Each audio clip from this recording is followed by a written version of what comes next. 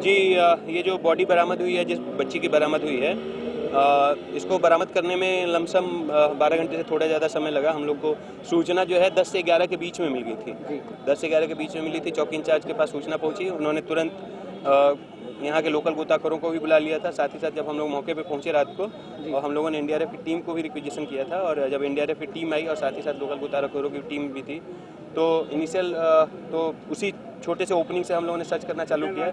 साथ ही साथ इस ड्रेन में जो आगे जाकर एक ओपन स्पेस है, वहाँ पे भी हम लोगों ने लकड़ियों के जाले टाइप के लगा रखे थे कि अगर बॉडी बह के आती है तो वहाँ पे आ जाए। लेकिन जब ड्रेन को देखा गया तो इसमें काफ़ी कचरा मौजूद था। इसके लिए इसको ओपनिंग बड़ी चाहिए थी और खुला एरिया चाहिए था, जिसके कारण एनडीआरएफ की टीम भी आई और उन्होंने 2-3 जगह ड्रिलिंग्स की।